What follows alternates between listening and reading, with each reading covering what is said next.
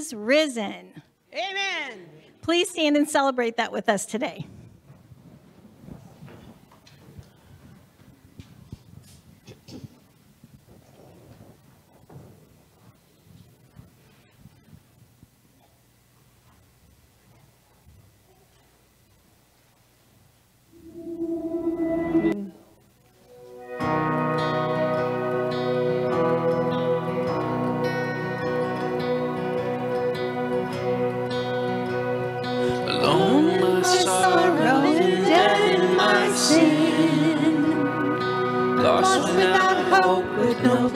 To begin, your love made a way to let mercy come in.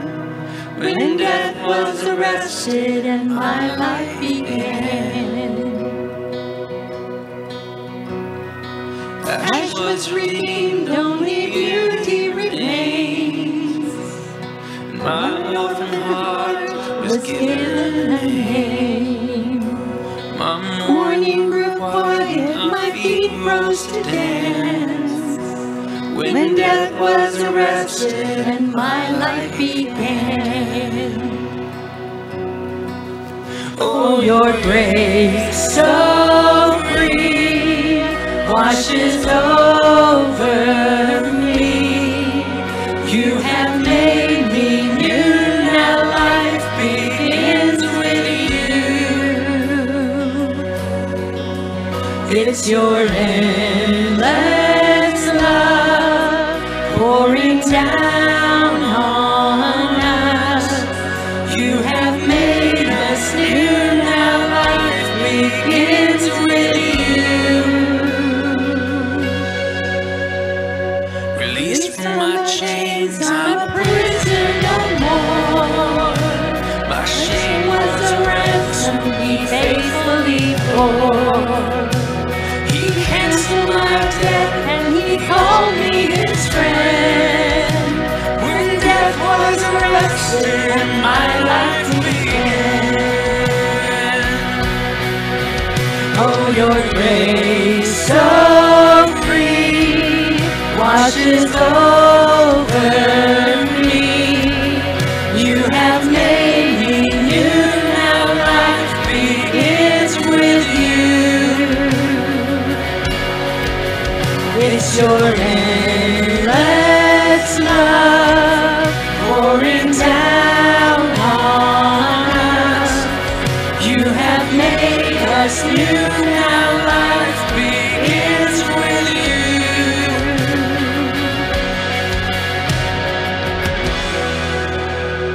Our Savior displayed on a criminal's cross. Darkness rejoiced as though heaven had lost. But then Jesus arose with our freedom in hand. That's when death was arrested and my life began. Oh, your grace so free washes over me. You have made me new, now life begins with you. It's your endless love pouring down on us. You have made us new, now life begins with you.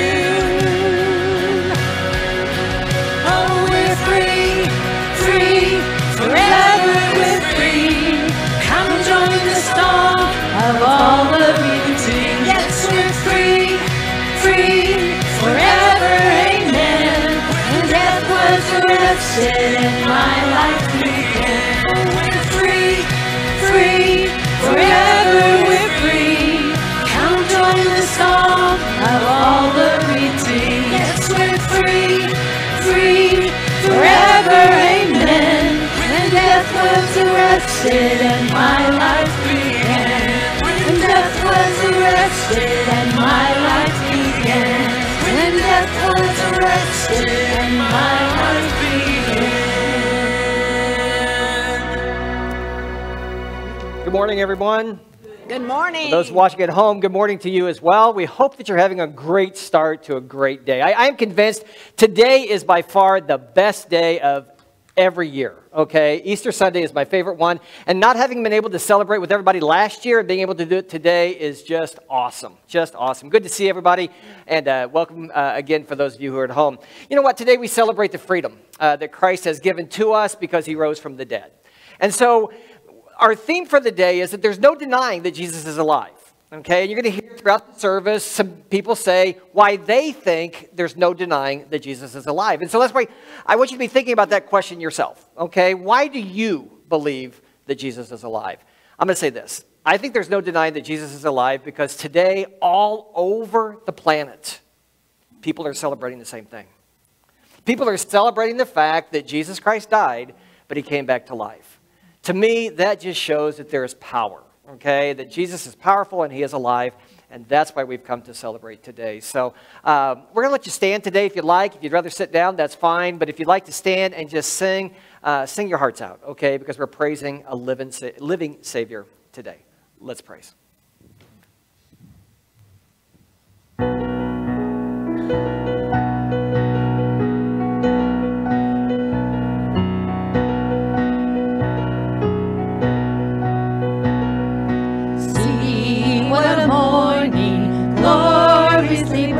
With the dawning of hope in Jerusalem, folded the grave closed, tomb filled with light, as the angels announce Christ is risen.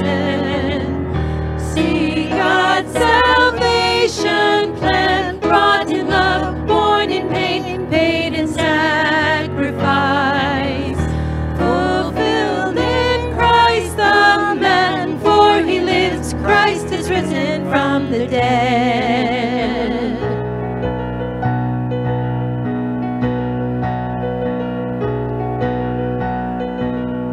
See Mary weeping, where is he laid? As in sorrow she turns from the empty tomb. Hears a voice speaking, calling her name. Is the Master, the Lord, raised to life again? The voice that spans the years, speaking life, stirring hope, bringing peace to us, will sound till he appears, for he lives, Christ is risen from the dead.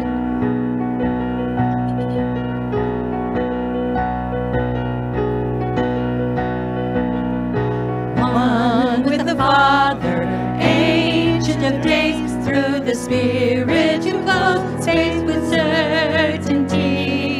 Honor and blessing, glory and praise to the King, crowned with power and authority.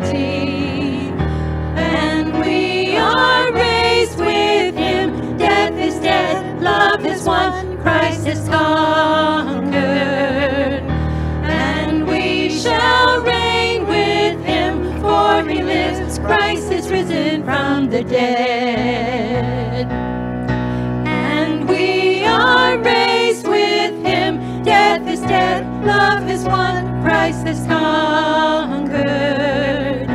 And we shall reign with him, for he lives, Christ is risen from the dead.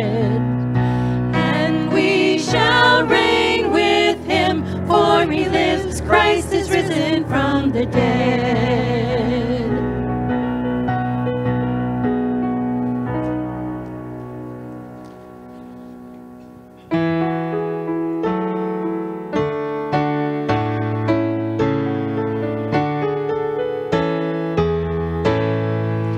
Christ the Lord is risen today. Alleluia. Sons of men and angels say, Alleluia. Raise your joys and triumphs high. Alleluia. Sing ye heavens and earth reply.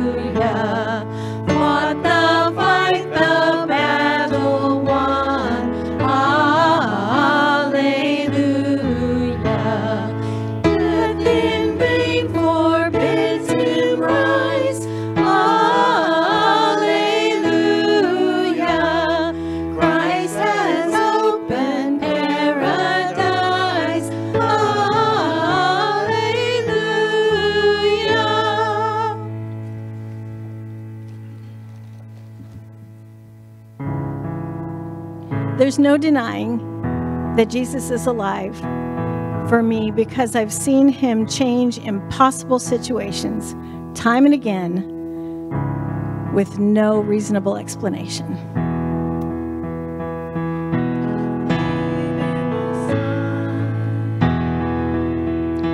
I believe in the risen one. I believe I overcome by the power of his blood. Amen. Amen. I'm alive because he lives. Amen. Amen. Let my song join the one that never ends because he lives.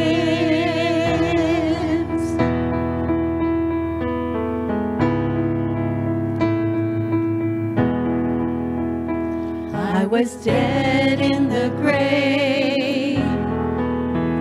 I was covered in sin and shame. I heard mercy call my name. He rolled the stone away. Amen. Amen. I'm alive because he lives.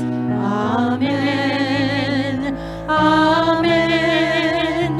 Let my song join the one that never ends because he lives. I can face tomorrow because he lives. Every fear is gone. I know he holds my life, my future in his hands. Amen. Amen. I'm alive because he lives. Amen. Amen. Let my song join the one that never ends. Amen. Amen. I'm alive because he lives. Amen. Amen. Let my song join the one that never ends because he lives. Because he lives.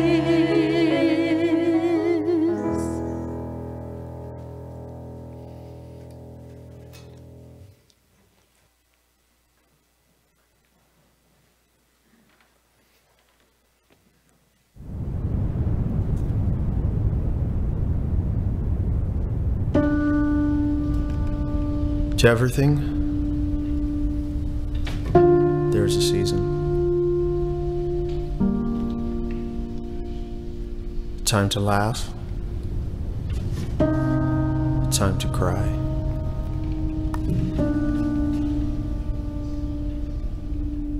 A time to be silent, a time to speak. A time to be born, and a time to die.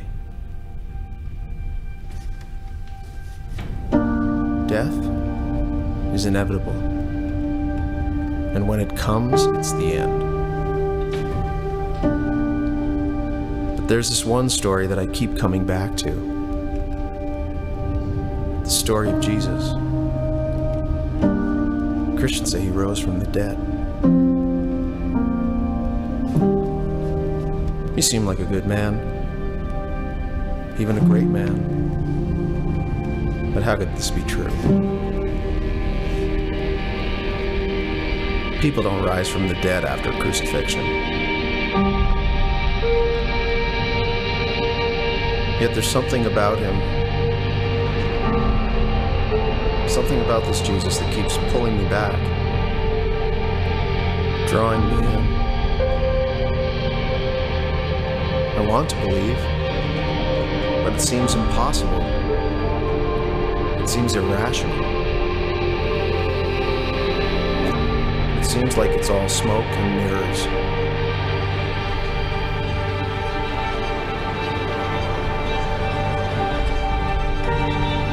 Tricks, fantasies, fabrications, and lies. His first followers built a whole religion around believing Jesus was a dead man walking.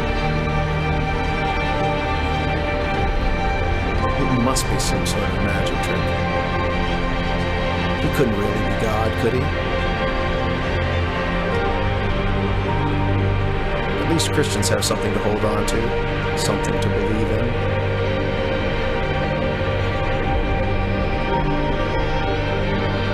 Maybe I'm envious of that. Maybe I want to believe. If there is a God, and a dead man could be raised, maybe I could have that kind of life that Jesus talked about.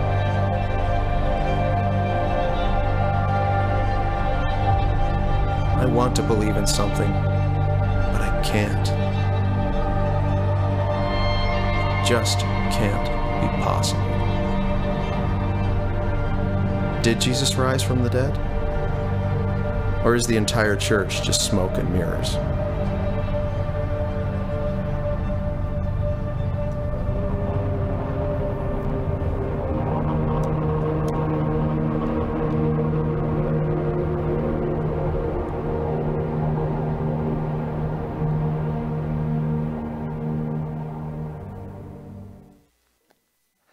That was a little different way to start an Easter message, wasn't it? I wanted to show that video, though, because I know that there are a lot of people who do view the resurrection of Jesus as really nothing more than smoke and mirrors. And perhaps some of you are listening today or listening to this, and if that's the case, I'm really excited, okay, that you're here or you're listening, because trying to make sense of a story that says that a God became a man who then died, who then came back to life, is really hard to put our arms around and hard to believe. But we're here today because there's really no denying, okay, at least in so many people's minds, that Jesus is alive. Even though he died one of the most gruesome deaths that has ever been known to mankind, God didn't use smoke and mirrors. What he did was he had this plan from even before time began here on earth that Jesus executed to perfection. I hope if you're skeptical today, okay, whether if you're just watching this at home or wherever, I hope if you're skeptical at all that you'll just listen for about the next 20 minutes and you'll hear some reasons why we believe that Jesus is alive. Here's the bottom line. If the resurrection were done with smoke and mirrors, then Jesus would still be dead someplace, and someone would want to discredit Christianity, and all they'd have to do is to produce a body. Everything we stand for, everything that makes us different than any other religion in the world, is that we believe that Jesus Christ was killed, and yet he was raised from the dead. So really, we don't gather here today to celebrate Easter. What we gather to celebrate today is the resurrection of Jesus Christ. And yeah, it's hard to understand. It's hard to grasp, especially for those who weren't raised in homes where that was the belief or that's what was taught. You know, the skepticism, okay, let's call it what it is. Skepticism surrounding Jesus being alive today started on the very Sunday after he was killed on a Friday.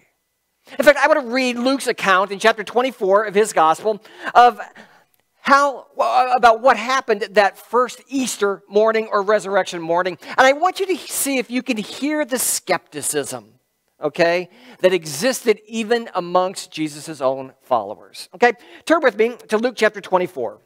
We're going to begin in verse 1, and it says this.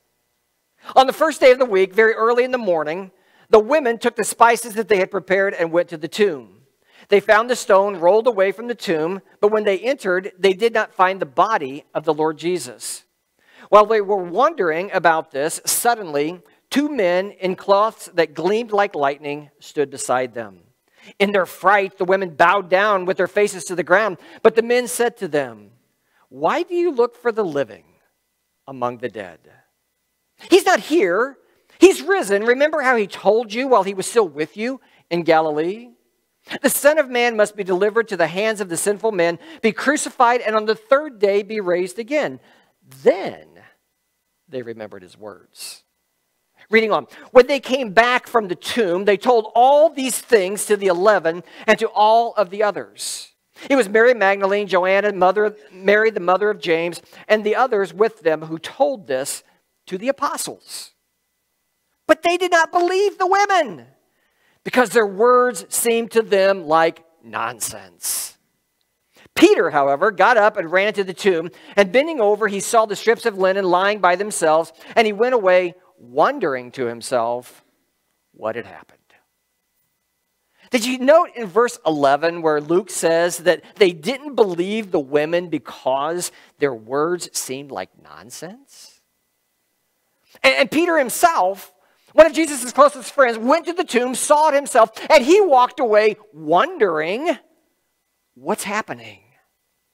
Now, I'm sure they didn't use the term or even think of the term smoke and mirrors back in that day, but in their mind, it's the same idea. They were wondering, this doesn't make sense.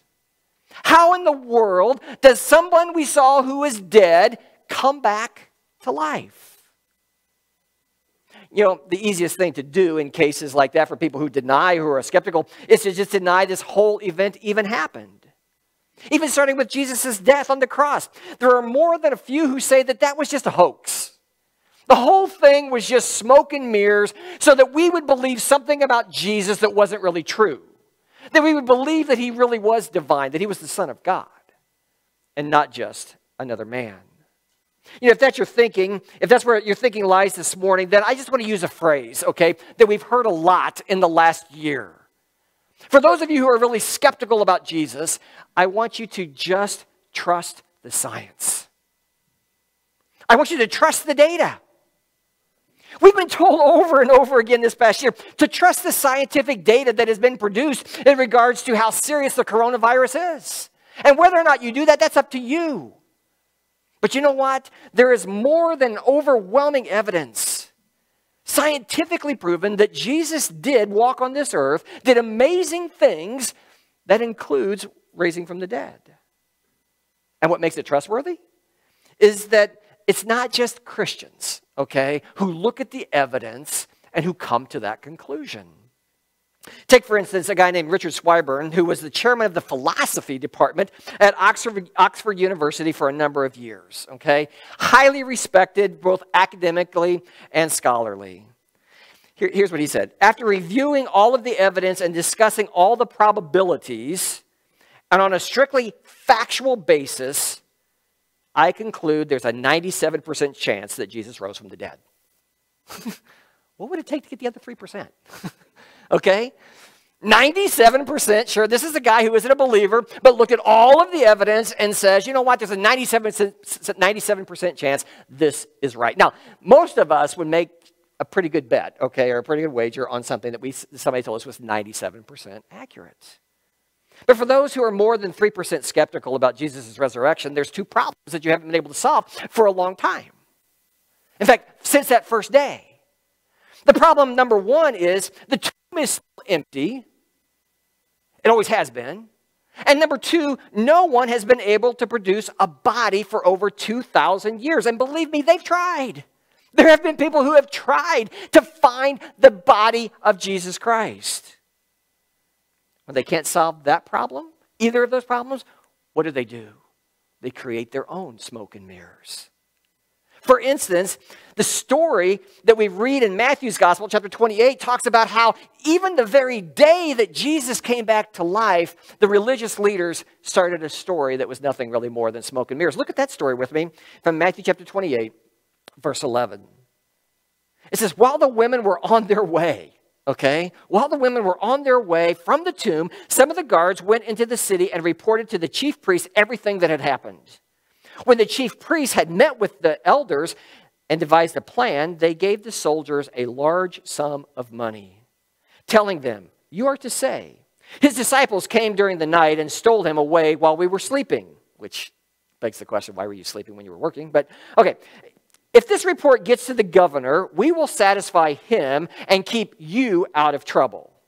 So the soldiers took the money and did as they were instructed. And this story, okay, this smoke and mirrors story has been widely circulated amongst the Jews to this very day. You know, in some circles, that's still the story they're sticking to, okay? Jesus' body was stolen by the disciples. That's what a lot of people want to say. But here's where science begins to break the mirrors of that story. You see, Gary Habermas and Michael Licona are two contemporary Bible scholars who have focused most of their adult life on studying the resurrection of Jesus Christ. In fact, they are considered the leaders. Okay, Habermas and Licona, leaders in this area of study, and they suggest that there are multiple reasons, okay, for Jesus to show that Jesus' body was not stolen by his disciples, and that it can be validated through scientific principles that are used to credit or discredit almost anything. The first one they say is this, okay? They say that the enemy factor supports the idea that Jesus is indeed alive. Because they say in a town no bigger than Jerusalem was at that time, people knew what was going on. And if the body was still in the tomb, or if somebody had actually taken that body, they would not have done anything, they would not have stopped at any limit to go and find that body, to discredit this movement before it got started. Because you see, once they produced that body, then Christianity would have been stopped dead in its tracks, even before it even started. But they couldn't do that. And don't you believe that the religious leaders who were so opposed to Jesus, his whole ministry here, would not have done everything within their power to try to produce this body if it really existed? Oftentimes, I think we also overlooked the role that the Roman leaders would have played in this. It's easy to see some of them as like Pilate and other people as simple pawns who were played by the religious leaders. But you know what? There's no doubt in my mind that they were closely watching what was going on. Because what they began to see was this movement of people, this groundswelling of people. Because after 50 days, there were over 3,000 people who had made a public confession, a public admission that they were followers of this Jesus. So my guess is, the political leaders were paying very close attention to what was happening. In fact, it's Habermas who said that he was the one who made the connection between what the Apostle Paul said to King Agrippa in Acts chapter 26. In Acts chapter 26, okay, Paul is standing before the king, and he's having to defend himself, his life, what he believes, and he's talking about the resurrection. He's talking about Jesus coming back to life. And Festus, who is the governor of the area, just happens to be there, and he interrupts Paul. And he says, Paul, you're going crazy, buddy. Listen to Paul's response, okay? And who he's talking to here. Chapter 26, verse 25. Paul said, I am not out of my mind, most excellent Festus, but I am speaking true and rational words. For the king knows, okay, King Agrippa knows about all these things.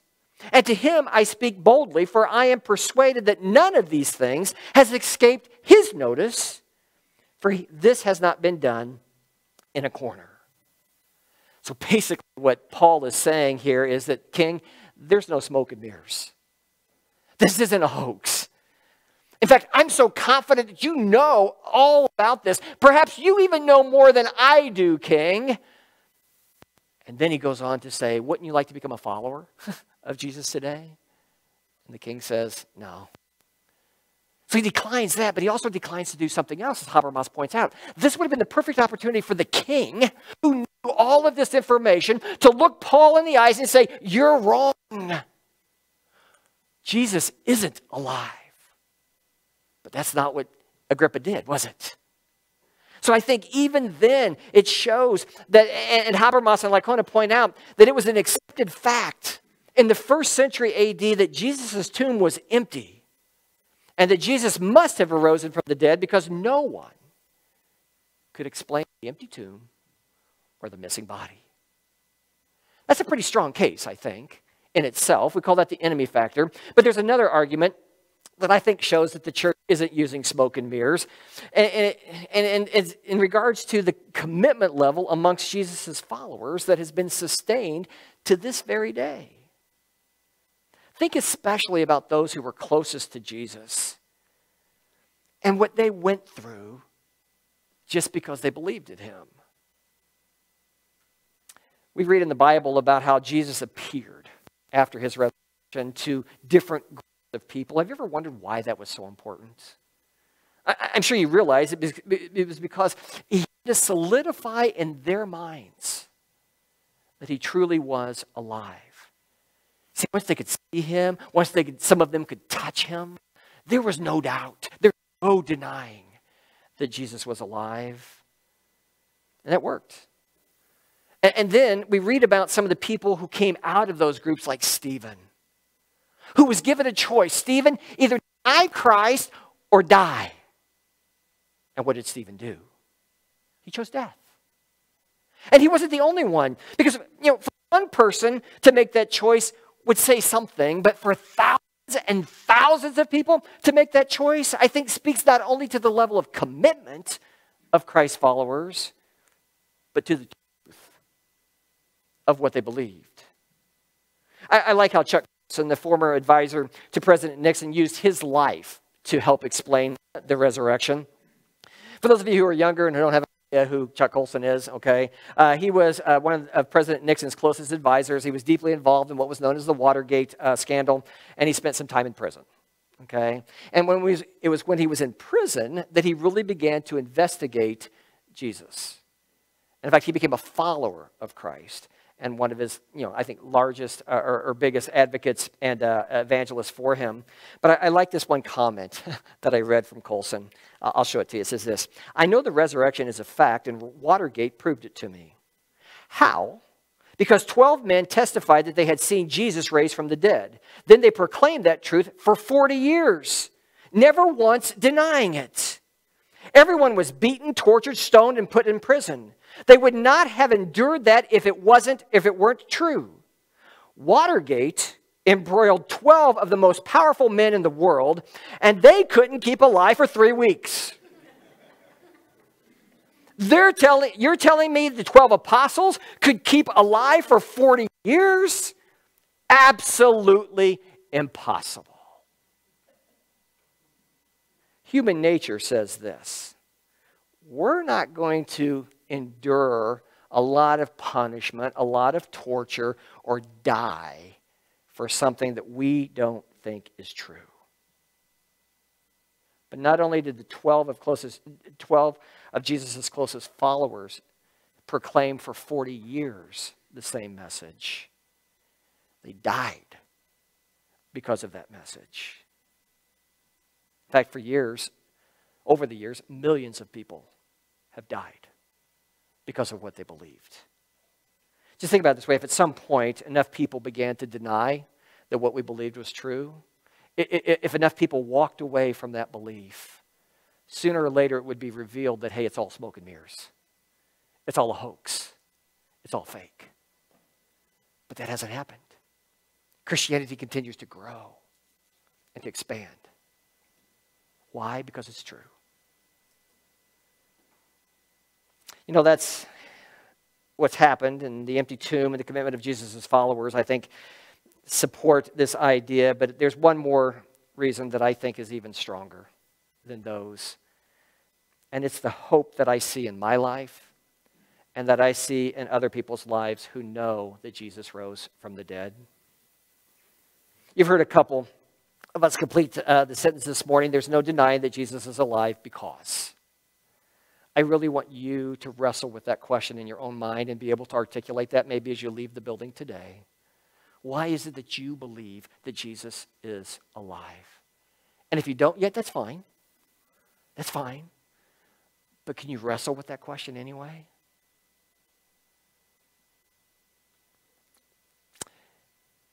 Here's what I know to be true. I know a lot of people who have left a lifestyle that they knew one day was going to lead to self-destruction. Perhaps it was alcohol, perhaps it was drugs, perhaps it was some other path that they were on that they thought was going to bring them happiness. but ended up only bringing a lot more pain and suffering. The consequences to those choices can be devastating. We all know that. We all know people who have gone through that. But fortunately for many of you who are listening to this, you have believed that there's hope beyond those circumstances because Jesus is alive. If you've been in my office here at the church, you may have noticed this picture, okay, that hangs in my, or sits in my office. And what's unique about this picture is it changes whatever angle you look at it. I don't know what you call it. I call it pretty neat, okay? Different scenes from Jesus' life, him hanging on the cross, him as the shepherd, the Lord's Supper, the Last Supper, all those things. This is a very special picture for me, not because of necessarily what it is, but because of who gave it to me. It was given to me by a guy by the name of Joe Welch. I met Joe first a few years ago when I was at Hope, and he had just gotten out of jail and had been dealing with a lot of life issues based upon that criminal past and relationship failures and all kinds of stuff. And he just came and we started talking. We talked a lot. And eventually we started talking about how, Joe, you know what, there's hope for you to get through this if you fully embrace that Jesus Christ is alive and that he becomes the most important thing in your life. I'm happy to say that's what Joe did. I remember him calling me one day and he goes, Dave, I'm moving to Texas. I said, whoa, good. I'm moving to Texas. I got something I want to give you. And it was a picture. But you know what? It's this note that came with this picture that means far more to me. Because in it, he just shared about the hope that he found in Jesus Christ. You know what?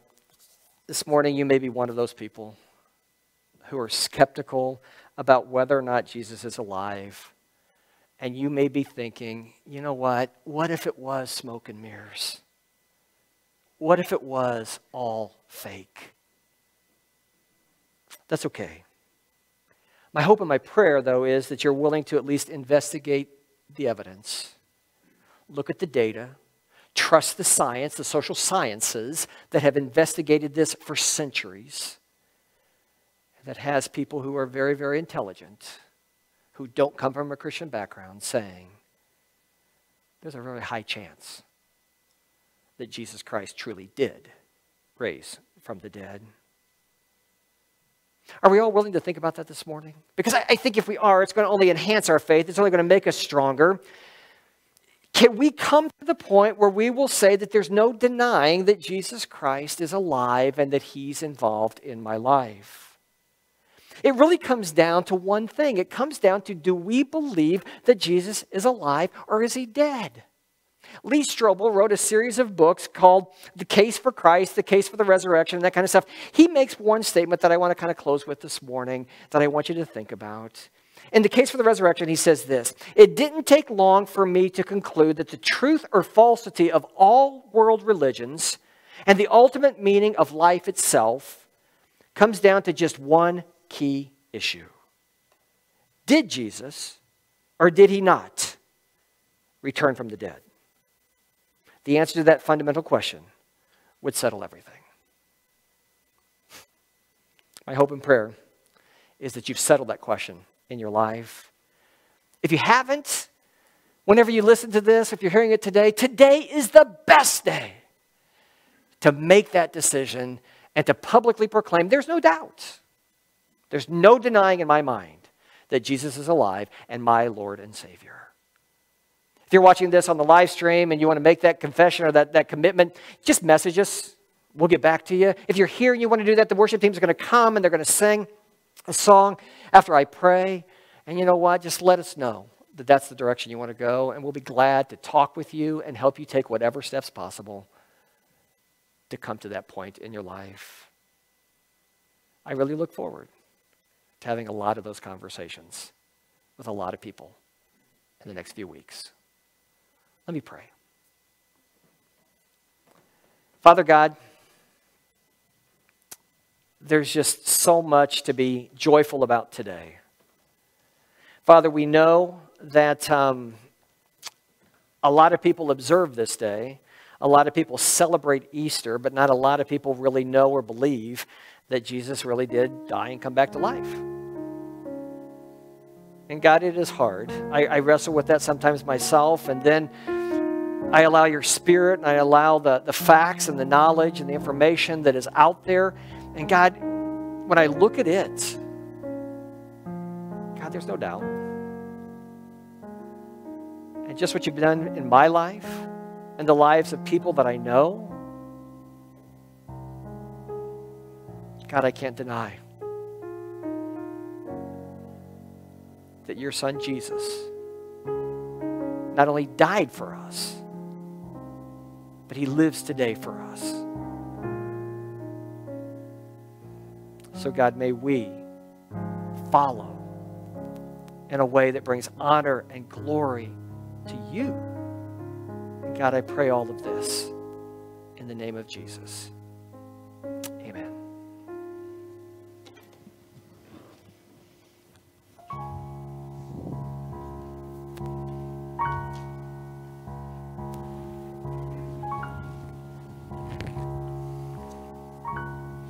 For me, there's no denying that Jesus is alive. Because in the hardest times, in the darkest seasons, when there was no way that I was going to make it through by myself, I know that he was there carrying me. For me, there's no denying that Jesus is alive today because I feel his spirit. So many times, there have been times when I needed the right words or the right actions, and I didn't know what to do. But I had the nudging of the Spirit. And when I follow those nudgings, I know what to do. There's no denying that Jesus is alive today.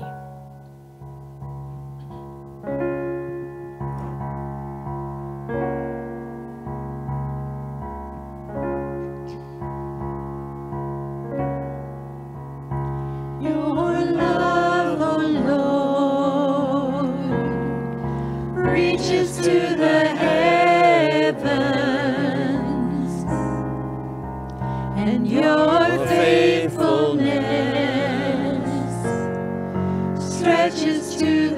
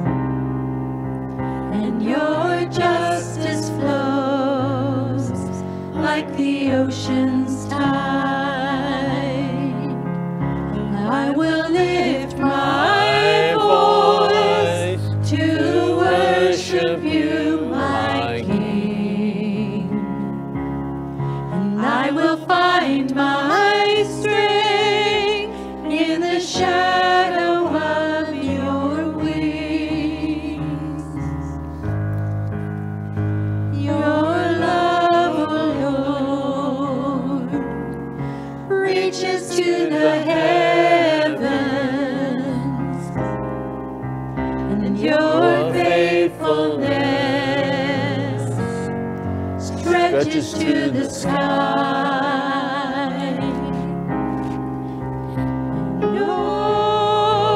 Your righteousness is like the mighty mountains, and your justice flows like the ocean's tide.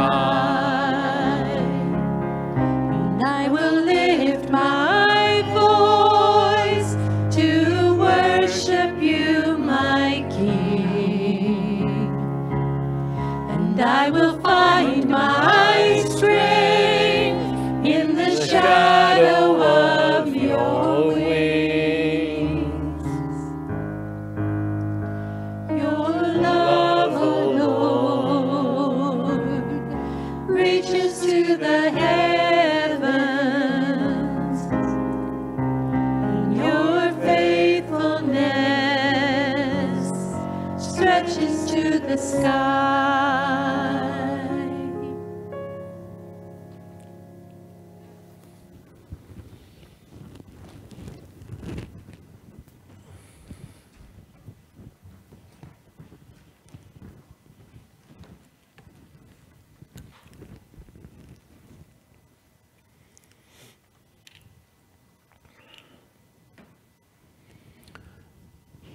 this morning as I was thinking again about communion time, looking to the east at the sun and the clear sky,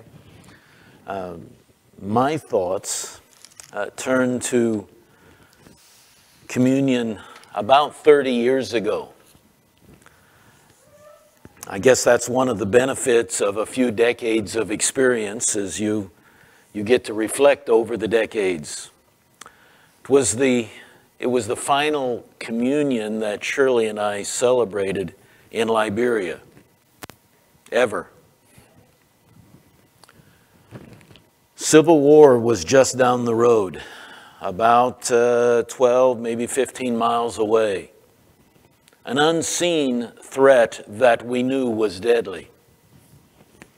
It had prevented churches from meeting together, and so we were not able to celebrate with fellow believers as we were accustomed. But there was a missionary couple just down the road from us, to the south, about maybe 300 or 400 yards, not far. And so we went to their house on that Sunday morning for Easter.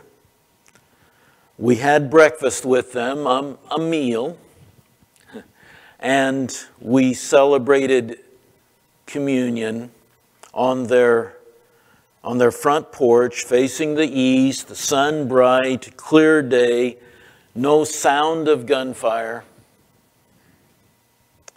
just the thought of hope and confidence in the midst of all that could be thrown at our world. I'd like to read for you this morning from 1 John chapter 2, verses 1 and 2, because I think that the Apostle John was also thinking of a Last Supper, a communion time, maybe 40, 50, maybe 60 years before this time. And he began it by writing in that first verse of chapter 2, "My little children, I'm writing these things to you so that you may not sin." Wow, how he remembered that it was sin that took his best friend and his Savior and his King to his death. He knew the power of sin. And he prayed and he hoped and he encouraged and he wrote, "I hope that you do not sin. But if you do, if anyone sins," he says, "we have an advocate, the Father, Jesus Christ, the righteous one, gave us. We have an advocate in Jesus. We have an advocate to come with us before the righteous Father, our judge."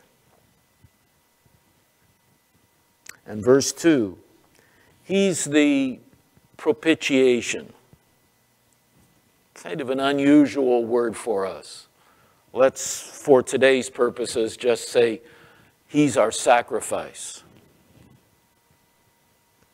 The sacrifice for our sins, and not for ours only, but also for the sins of the whole world. And that, folks, friends, that's why we are here. That's why we are here celebrating this communion time. That's why Shirley and I gathered with Wayne and Greta Meese on their front porch 30 years ago in the midst of war. That's why we are here together at this time.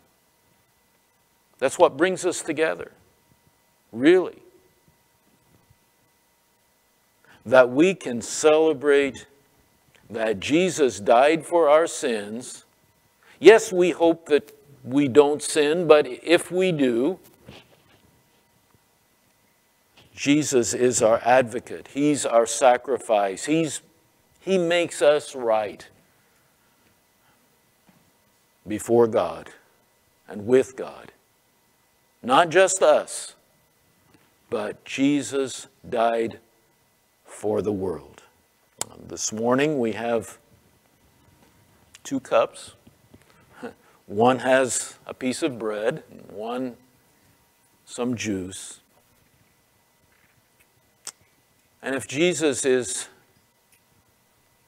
your Lord, Savior, as He is mine, we invite you to take the bread, and I will pray, and we will eat it and remember that in doing so, we are remembering Jesus' broken body, broken for us. Shall we pray? Lord, we take this bread, we eat it, and remember that Jesus suffered for us. He did indeed, in reality, in all truth, suffer for us, unworthy as we are. And so we thank you for giving your Son, for his willingness to go to the cross for us. And so we take and eat.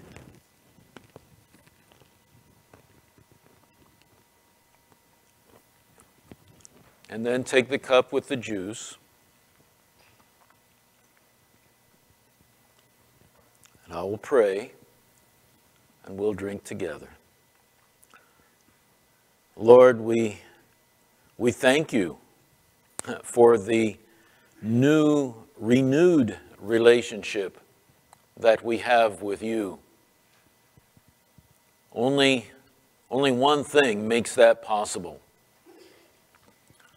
And that's the death of Jesus, his death for us, that we may have life. And so today we celebrate that life together on this Resurrection Sunday.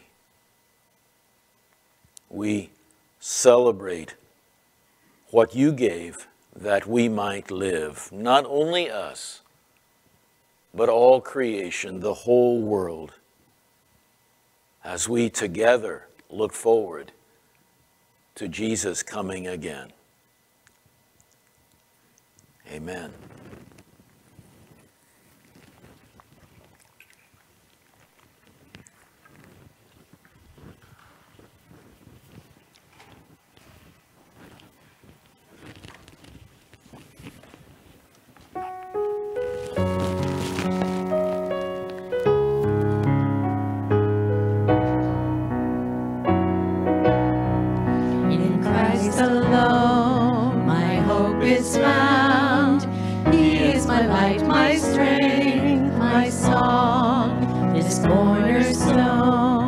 Solid ground, firm through the fiercest drought and storm. What heights of love, what depths of peace, when fears are stilled, when striving cease.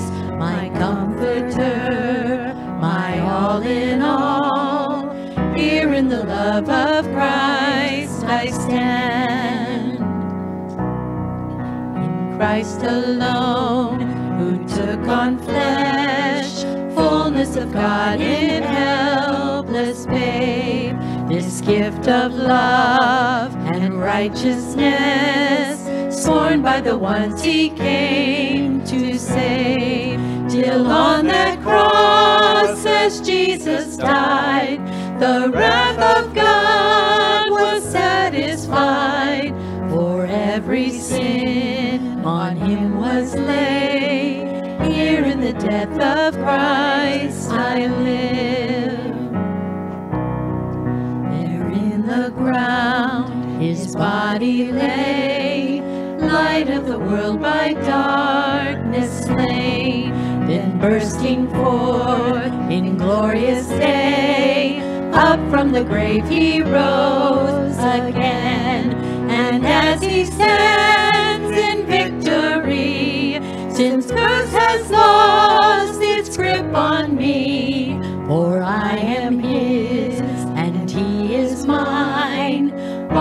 the precious blood of Christ. No guilt in life, no fear in death. This is the power of Christ in me. From life's first cry to final breath, Jesus commands my destiny. No power of hell, no scheme of man can ever pluck me from his hand till he returns or calls me home. Here in the power of Christ I'll stand. Here in the power of Christ I'll stand.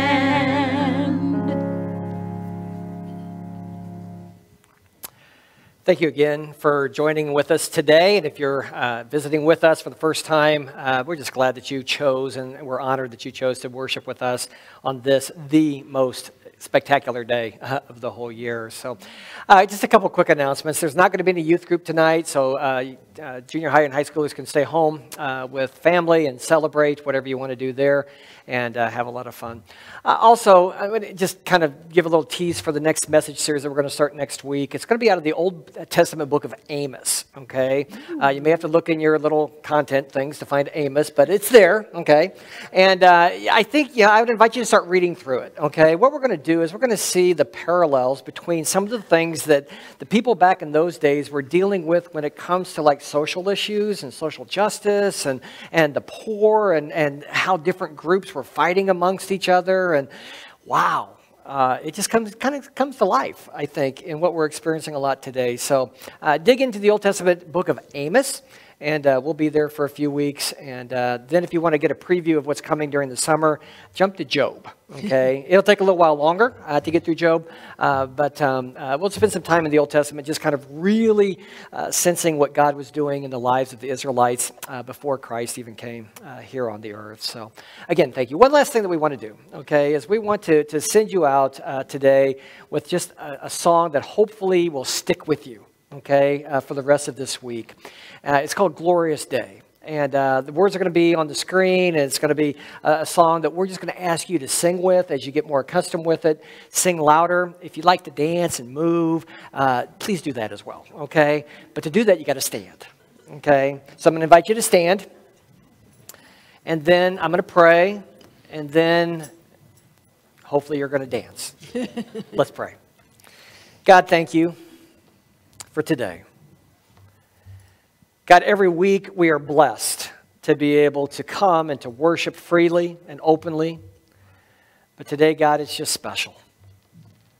Because today's the day we remember that you conquered death, that Jesus is alive, and there's hope for all of us, for all of eternity. God, may we go with that feeling today and that knowledge. And God, may it be a glorious, glorious day. Amen. Amen.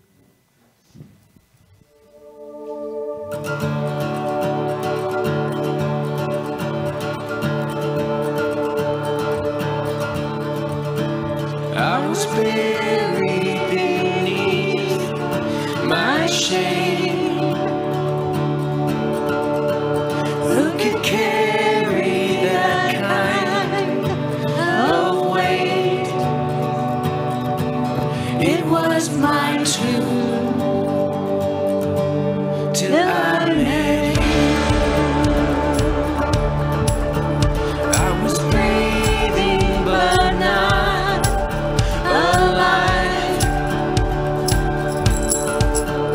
All my failures I tried to hide. It was my tomb till I met you. You called my name and I ran out of that grave,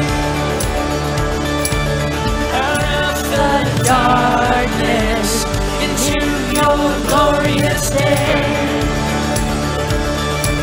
You called my name and I ran out of that grave, out of the darkness into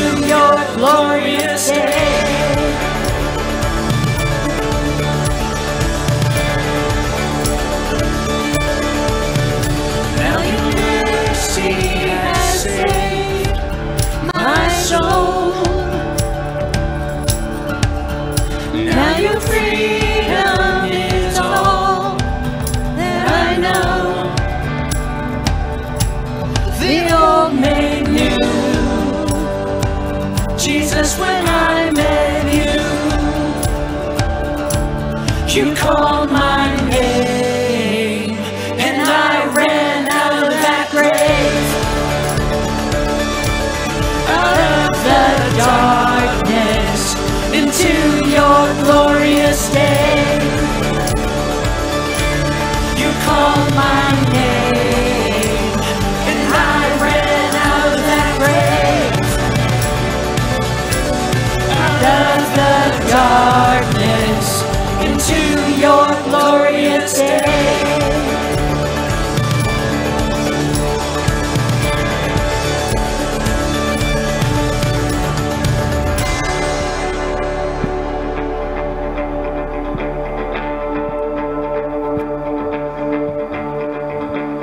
I needed rescue, my sin was heavy, but chains break at the weight of your glory. I needed shelter, I was an orphan, now you call me a citizen of heaven.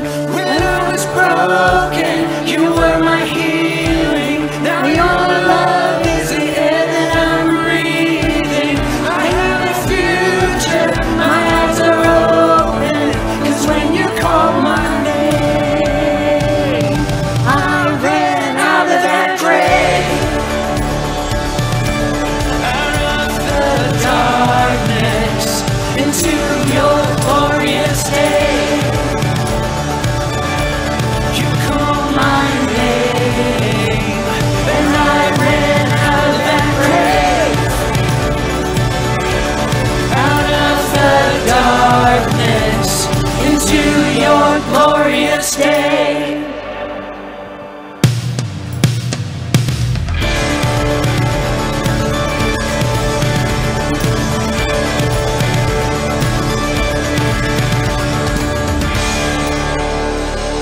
You have a glorious day and a glorious week.